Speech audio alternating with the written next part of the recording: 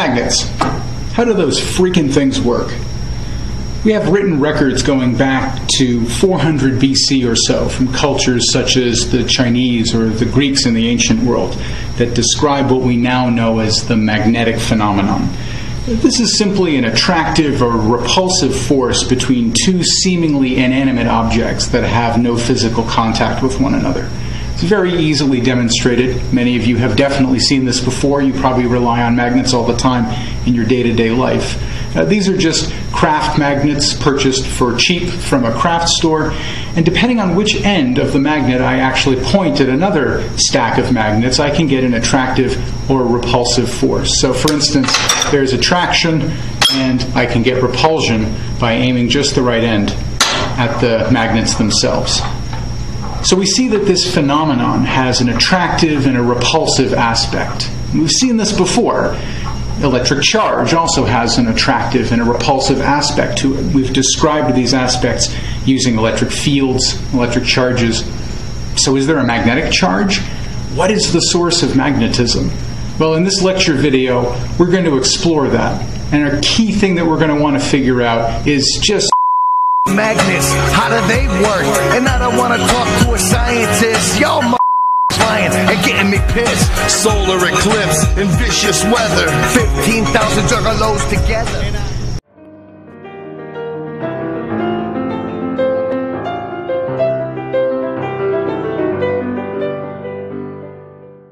Anyone who tells you these days that magnetism is not understood, that it's a complete mystery to our species, is either lying to you or very ignorant. I mean, the fact is that we've actually had an excellent working understanding of magnetism going back to, well after the Greeks or the Chinese were playing with minerals like this that they found in the earth. People were understanding compasses and the motion of the compass needle. They were understanding the behaviors of man-made magnets, engineered more like this one, well through the 1800s, until the very end of the 1800s, when, thanks to the tireless efforts of people like Carl Friedrich Gauss, Christian Ørsted, Biot, Savart, Faraday, famous names now in the physics community, a great deal was not only discovered about the magnetic phenomenon, but explained.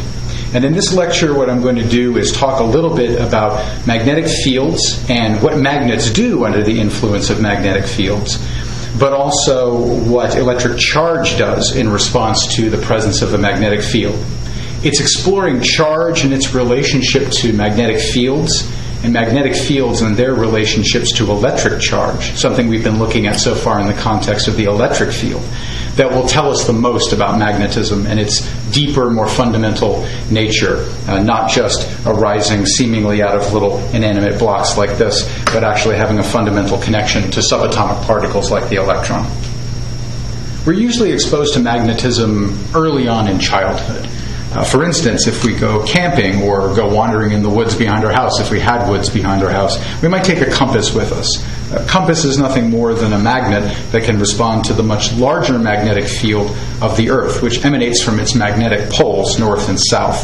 And we can use that to move other magnets in our hand and from that figure out the direction of north. Or perhaps we played with things like refrigerator magnets. These, for instance, will stick to surfaces and they can hold notes. They can do all kinds of useful work for us. These days, magnets are used in things like the Apple computer power adapter, so that you no longer have a mechanical connection of power into your laptop. You have a magnetic connection, and that can be easily broken without doing mechanical damage to the plug. It's an attractive feature of magnets that they can connect without physical, mechanical connections that have to be made, that uses simply the magnetic force. So first what I'd like to do is I'd like to explore the description of the magnetic force, the attraction and the repulsion, through the application of the field concept. That is, that from magnets there arises magnetic fields. So for instance, often on a magnet you'll see an N marking a north pole, something like that, and an S marking a south pole. What does that mean? Well, in the magnetic analogy to the electric charge, north poles are the source of the magnetic field. It would perhaps emanate out in a loop like this, and it would end on a south pole. Much in the same way that for electric charge, you have positive charges that are the sources of electric field, negative charges that are the recipients, the sinks of magnetic field. So, north pole, south pole. North is the source of magnetic field, south is the recipient or the sink of magnetic field. Things to keep in mind, definitions that we'll need going forward. Now, magnets are actually quite a lot of fun, and we can begin to explore the field a little bit and the structure of the field just by taking some of these little craft magnets and playing with them. I've made a stack out of them. You can see that this is just made from a bunch of little magnets all stacked together. And what I can try to do is I can try to bring, for instance, two south poles next to each other. This would be equivalent to bringing, for instance, two negative charges next to one another. And we kind of know what happens when you bring two like sign charges near each other. They repel. And very similarly, you see that it's very hard for me to, bring these together. I'm struggling, actually, to get them to even physically contact each other.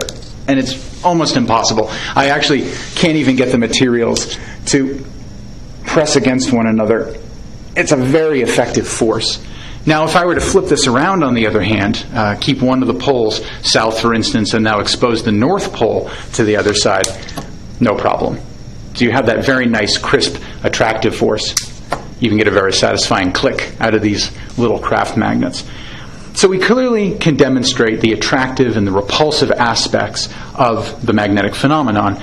And it seems to lend itself very well to a field description. After all, we have action at a distance with no physical contact whatsoever. In fact, bringing two same poles together will result in zero physical contact in this case. They really don't want to be with one another, so we won't make them go that way. But we can take a look at this a little bit and describe this using the field concept. We can explore the same phenomena that I've been showing you in person using a computer simulation. Now, this is one of the so-called PhET demonstrators. It can demonstrate physical phenomena, physics principles using a computer simulation. So you see here I have a bar magnet, which is a typical magnet. It's got a north end, which emits magnetic field. It's got a south end that absorbs magnetic field. And this simulation is designed to mimic what we see in the world around us. Whenever we have a magnetic material, it always seems to have a north end and a south end. That is, if you bring another magnet near it, there will always be two ends that repel when put together. Flip them around and they'll still repel. Flip only one of them and you'll get an attraction between them. We've never seen in nature what's called a magnetic monopole. A monopole is just a north or a south pole in isolation all by itself with no accompanying other. Right? So a north with no south, a south with no north. We always see things like this in nature. And so, the compass is just a little bar magnet, and here we have a little bar magnet. I mean, as far as we can tell, all magnets are bar magnets. And we'll explore a little bit about why this is as we get into something a little bit later in the course. But as far as we can tell, north ends always come with south ends, and south ends always come with north ends.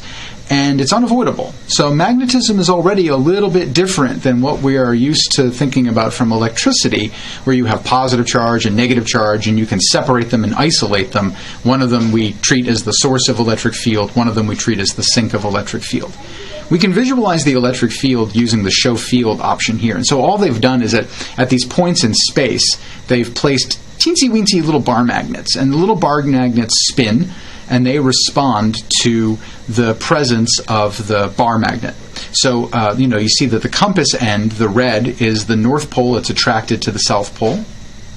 And these little magnets out here that are mapping out our magnetic field for us, the little red ends point toward the south and the little white ends point toward the north. So the opposites attract each other. But every one of these little magnets has a north and south end because, again, in nature we just haven't seen monopoles. We haven't seen singular north and south poles. They may be out there, but no one's ever managed to observe one. And our understanding of where magnetism arises from doesn't necessarily need magnetic monopoles in order to make sense of the world around us. But it would be actually kind of neat if they existed for reasons I won't get into. But if you're curious about it, you can ask me. Now, what's interesting about this, the fact that we've never seen a separated north pole from a south pole, is that it means that the minimum magnetic field that you will ever find in nature is our friend, the dipole field. Remember the dipole from electricity, a positive end and an equal magnitude but opposite sign, negative end, bound together, emitting this sort of funky field which radiates outward on the ends and circles in the middle back on itself. Well, there it is. There's the dipole field. And that's because the minimum configuration of magnetic fields that we've ever observed in nature are dipole fields. There's always a north end, there's always a south end, so you always have magnetic field coming out of the north, cycling back to the south. Some of it will shoot all the way out the ends and go and find a south pole on another magnet someplace. Maybe over here you've got this north pole, which is now a source of magnetic fields that can point into this south pole over here. But basically that's it, dipole fields. And so all the behavior of magnets that we know about are at minimum dipole behaviors. Magnets will orient themselves in the magnetic fields of another magnet. They'll spin in response to the presence of the field. Any attraction that occurs very similar to the way that dipole attraction works between dipoles. It's a non-uniform field, so you have different forces on the ends of the poles, and you get attraction as a result, or repulsion as a result. You get acceleration, basically. If I flip the polarity around here, I can put the north pole closer to the compass over on the left, and you see that the south end flips around to meet this. So I can keep doing this and this, flipping it back and forth. And this is actually kind of interesting because you already see something kind of cool that can happen. You might imagine that if we could actually get this to happen in real life, we could get something to spin mechanically in response to a changing, flipping of polarity, a switching of the poles north and south, north and south. If we're able to do this in the right rhythm, I could keep something spinning for a really long time. Look at that. And believe it or not, that principle is really super important in the world around us. We'll come back to it later and explore that in more depth. I can do a real demonstration of this magnet and compass thing. So if I take a magnet and I put it next to a compass, you see that it flips, the compass needle flips in response to which pole of the magnet I aim at it. And I can keep flipping the magnet and getting the compass needle to spin around as a result. So you can really do this on your own. Just get some refrigerator magnets, just get a compass. It's cheap, and you can play around with this a little bit. You see the compass needle just keeps moving wherever I move one pole, and then I can keep reorienting the magnet, flip it around, flip the compass needle around as a result. Very easy to do, and is the principle of a very important device that we use all the time in the modern world. And so I have here just a vessel that's filled with water and ordinary iron filings. So you can just kind of tip it around, see the little iron filings move inside. And if I shake this up to really uniformly distribute the iron filings so that they're nice and uniform inside of the water in the vessel. There we go. All right, now it's all pretty much homogeneous inside there. And I can take a little bar magnet, and I see it here. It's got a north end, it's got a south end. You'll see it in a minute. Drop it into this vessel and watch. Watch very carefully. As the magnet sits there for a while, all the little iron filings, which are themselves tiny little bar magnets, each with a north end and a south end, they'll begin to line up just like those compasses in the computer simulation and map out the magnetic field of the bar magnet. You can see that there's one pole, and then at the top end you've got the other pole. You can see all the little filings clumping around the poles. The field bows out from the center, connecting the north pole and the south pole, and then field lines radiate out from the north poles and south poles out into space as well. It's really quite a cool little demonstration, easy to do with some iron filings, water, and a little bar magnet. You can map out the magnetic field and see that it's a dipole field. It looks exactly like the dipole field we saw from electric charge. But this is what the minimum field of magnetism looks like. This is a device called a cathode ray tube. It's actually the device that a gentleman named J.J. Thomson used to discover the electron, the first subatomic particle ever discovered by a human being. This is a sealed tube. It's filled with gas. It's got a metal plate on one end and a metal plate on the other. On the right side, the metal plate is known as the cathode. It's the emitter of cathode rays, which is what people were studying before they discovered the electron, which is what cathode rays actually are. The other end, the other metal electrode, is known as the anode. Now I have this wired up so that the anode connects to ground, That is any charge that is present in the system. If I put an electric potential difference on it, the electric potential at the anode end will be 0 by definition. And I can put a really high potential on the cathode end using something called a Tesla coil. This is a handheld device. It's kind of nasty as I operate this, and you can hear the buzzing sound here in a moment. As I operate this, you create ozone, and you can smell that sort of sickly sweet ozone smell in the air as I run this. But let's take a listen and hear this thing, because it's quite a brute when it's operating.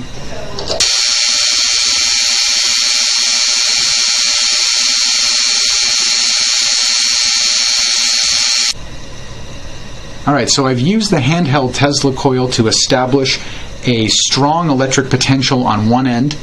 I've got a 0 electric potential on the other, so I have a nice electric potential difference and therefore a big electric field inside of this tube. And what the cathode ray tube does is that the potential is so large it actually strips electrons off of atoms on the cathode, and they fly toward the anode under the influence of the electric field. And so the blue light that you're seeing is actually not the electrons themselves, but it's the light given off as the electrons interact with the metal white plate at the back, which is just a screen that the light can shine on, and the gas molecules, more importantly, that are present inside of the tube. So that blue light traces out the path that the electron beam is taking from the cathode to the anode. So if you've never seen electrons before, this is about the closest you're going to get to it. That bright blue light is the result of a beam of electrons streaming from the cathode to the anode and crashing into atoms as they go, emitting light after the collisions occur. So let's analyze this. We have electrons leaving the cathode, traveling to the anode. They're moving from the right to the left. So we could even draw a little velocity vector that represents this. We have a magnet that we can now use to expose these electrically charged particles to a magnetic field. And the question is, what will happen? Well, we know what happens if you were to expose these particles to an electric field. They would accelerate against the direction of the electric field lines. But what happens when you expose electrically charged particles like electrons to a magnetic field? Let's fire up the cathode ray tube. There we go. There's our nice bright blue light. Here's our magnet. And I'm going to take one pole of the magnet and I'm going to aim it perpendicular to the beam. So now the magnetic field lines are passing through the beam perpendicular to the flight direction. And what do we observe? I'll flip it around and do it again. The beam doesn't appear to continue on a straight line. It bends. If I flip the magnet around again, you'll see here it bends upward. And I can hold it there. You see how the beam is bending? It's perpendicular to both the original velocity direction and the magnetic field line sticking out of the end of my magnet. Flip it around again, and I can bend it the other way. So electric charge does respond to magnetic fields, but not in the way that it responds to electric fields. The force due to magnetic fields on charged particles appears to be perpendicular to both the magnetic field and the velocity of the charge. And we'll explore this now a bit in mathematics. So using this field concept that we've developed, that north poles are the source of magnetic fields and south poles are the ends or recipients, the sinks of magnetic fields, we can actually describe the phenomenon we've just observed in the cathode ray tube. And that was a very strange phenomenon. That wasn't quite perhaps what we expected. In electric fields, if you're an electric charge and I drop you into a region of electric field. So let's say I put a positive charge in a region of electric field. We kind of know what's going to happen based on our experience, all the exercise and practice we've been doing. We would expect this to feel a force that causes an acceleration for the positive charge in the direction of the electric field lines. But that's not at all what we observed in the case of charge and magnetic field. If we have a magnetic field now, all right, so for instance, emanating from a north pole and going to a south pole like this, and we put an electric charge with some velocity into this field. So for instance, if we were to put the charge going into the board, so point a beam of charge moving into the board, which I'll denote like this. So this is a velocity vector for, for instance, for some positive charge that points into the board, well, if I want to figure out the direction that the magnetic force acts on this velocity, I don't have to look at the direction the field is pointing. According to the cathode ray tube experiment we just did, we have to look at right angles to both the velocity and the magnetic field. Well, if the velocity is pointing into the board and the magnetic field is pointing in the plane of the board along that plane, the only direction is down, up or down in this plane. That's the only direction that's perpendicular to both of these. And there's a rule. There's a simple rule that you can use to remember which way positive charge will be pushed by a magnetic field when it enters a region with magnetic field. And that's the so-called right-hand rule. All you have to do is take your fingers in your right hand and point them in the direction that the velocity vector points. All right, so I can take my arm and I can point it into the board like this, because that's the direction my beam of particles is going, my positive charge.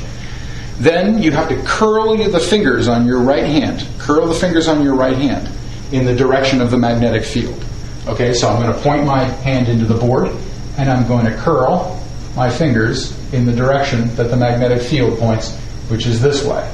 My thumb, I'm giving a thumbs up here, my thumb now indicates the direction of the force, the acceleration on the particle. And again, it's perpendicular, as we saw from the cathode ray tube experiment, to both the direction of the velocity vector and the magnetic field, B.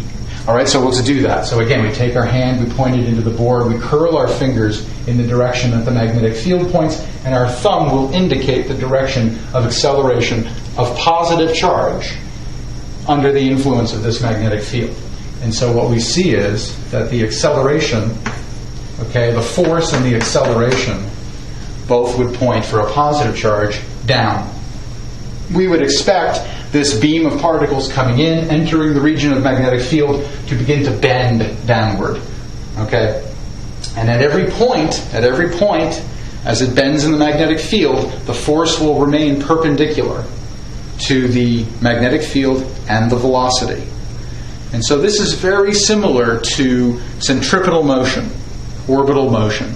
You have a velocity of a satellite, you have you have a gravitational field that's acting on the satellite, and it's pulling the satellite, it's accelerating it down toward, for instance, the center of the Earth. And so the acceleration of the satellite is not along its direction of motion, it's perpendicular to its direction of motion, and that's what holds it in orbit around the gravitational, the planetary body. All right, but this is a little bit weirder, because here you have a force that points at right angles to both the magnetic field, okay, and the velocity. Very different from gravity, very different from electricity. And this is something where a lot of people can get hung up. All right? So you have to practice this a little bit. Now we have a mathematical description that we use for this. And I'll give you the equation, and then I'll talk a little bit about it. We say that the force due to some magnetic field, which we denote B, is equal to the charge times the velocity vector, and then this is the cross product. Now, at this point, you should go to Khan Academy. You should go to the video that I have linked from the Physics 1308 homepage. You should look at how to calculate a cross product. You're going to need it. Okay, but there are some gross features of the cross product that I won't review here, where they come from, but I will simply write them down. The magnitude of any cross product between two vectors A and B is simply the magnitudes of the vectors and the sine of the angle between them, theta.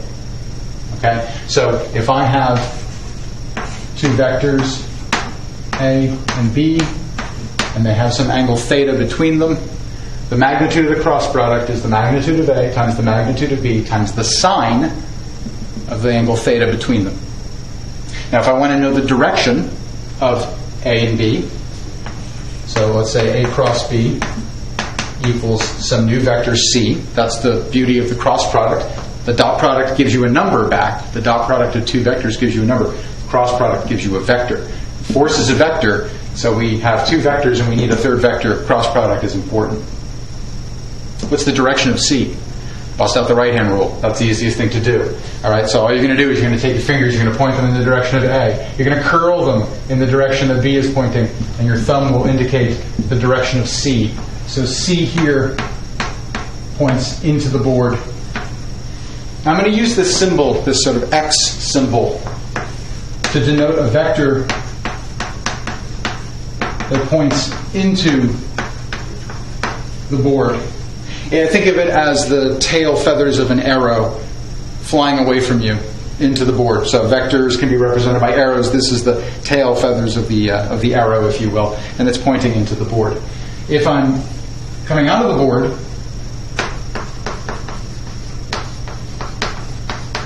I'll use a circle with a dot in the middle. So this is the arrowhead coming at you. All right, so you're looking, and on the arrow, it's heading right toward your face. That's what that is. So tail feathers going into the board, arrows heading into the board. Arrowhead coming out of the board, you see a dot inside of a circle coming right at your face. Okay, so this lets us represent 3 dimensions in 2. It's easy to draw the first 2 vectors. It's a little harder to draw the third one that's going into or out of the board, and this is the shortcut we have to use for that.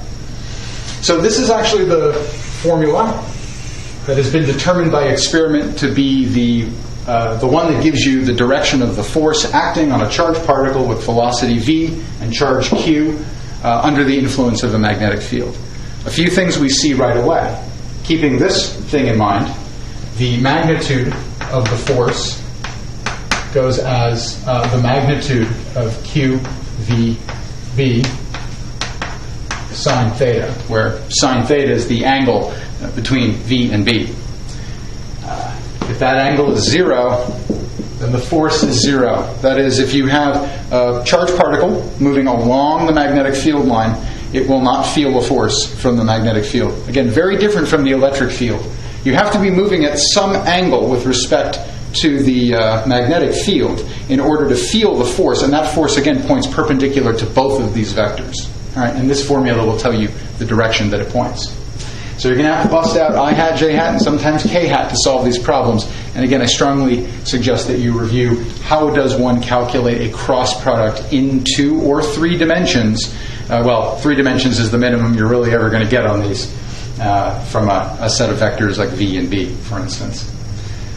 Another handy thing we see here, if the charge is negative, then the original thing we used for positive charge flips. So let's just review. We had B vector pointing to the right. We had a charge going into the board, but now let's make this Q less than 0. Let's make it a negative charge. So in that case, you're going to have a flip in the direction of the force. So here's how I like to do it. Take your fingers, point them into the board. That's V. Curl in the direction of B. Everything's good.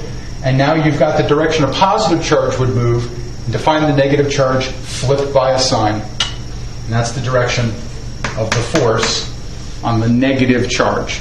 So that's a little trick I like to use. Your mileage may vary, whatever you like, whatever you're comfortable with, however you like to remember it. That's what you should do. But velocity, curl toward B. That's the direction a positive charge would move. Flip it for a negative charge. That's it. That's all you have to do. Just use the right-hand rule and thumbs up or down to figure out your directions. And this will be good for making pictures. This is good for conceptualizing what's going on, because these can be very difficult and tricky concepts. Now, there's one more thing that I want to motivate for you that will help you to set up and solve problems involving magnetic fields. So, as I said earlier, it's sort of the gravitational analogy here is that the magnetic field creates a force that is perpendicular to the direction of the velocity vector. So let's just generically look at what the trajectory of a particle would be under that kind of force. So if we imagine that we start off with a particle moving with some velocity v in that direction, and we have a force that's acting perpendicular to that, let's say like this. Okay? What that's going to do is, in the next instance of time, it's going to tip the velocity vector down a little bit. It's going to cause a little acceleration perpendicular to the original velocity vector. And so when you get up here, the velocity vector is not going to change in length, but it's going to have changed in slope. And again, at this point in time, you've got this force, again, pointing at a right angle to the velocity vector. And so again, at this next moment in time over here, the velocity vector has tilted a little bit. And again, we have a force that acts at a right angle. And again, over here, at this next step in time, the velocity vector has tilted a little bit, and so forth. And so what we see here is we see an object tracing out circular motion from point to point to point in its trajectory, with its velocity vector at all times tangent to the trajectory overall. So the velocity vector becomes the tangent to this curve. And it tells you at an instantaneous moment which way the velocity vector points, but in the next instance, as the force continues to act and bend the particle, you get this curved trajectory. This is what magnetic fields do to charged particles. They bend them. And as we'll see a little bit later, this is what makes magnetic fields in conjunction with electric fields so useful. Electric fields accelerate and decelerate electric charges. So if you need to get electric charges up to some high velocity, electric fields are the way you're going to do it. You just put up an electric field, and positive charges will move with the field lines, negative charges will move against the field lines. But if you want to bend particles, if you want to make them change direction, then use magnetic fields, use magnets.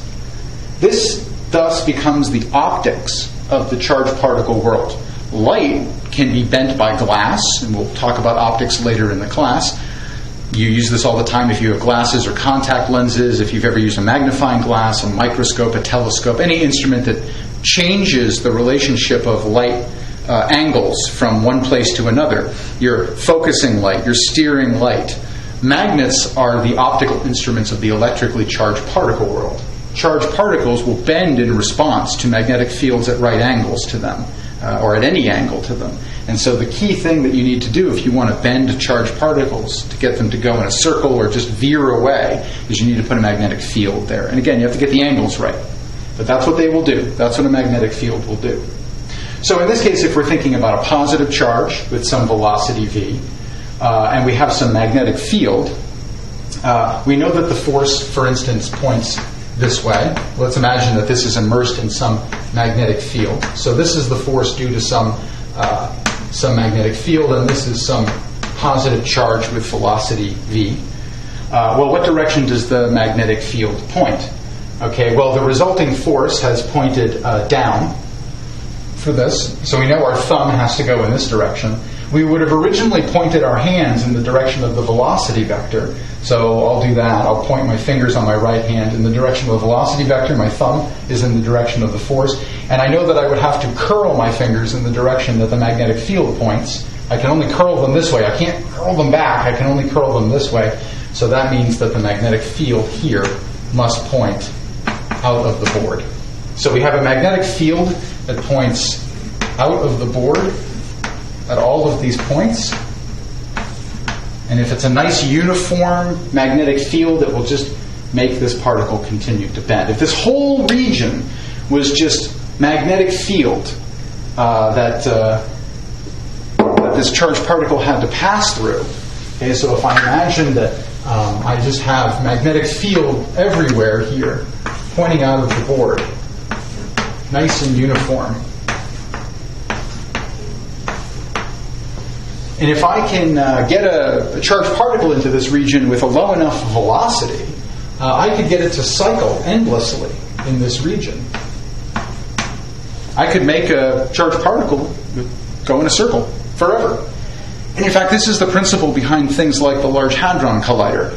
You create a strong enough magnetic field, protons will bend in that magnetic field, and if you can make it strong enough, you can make them go in a circle forever.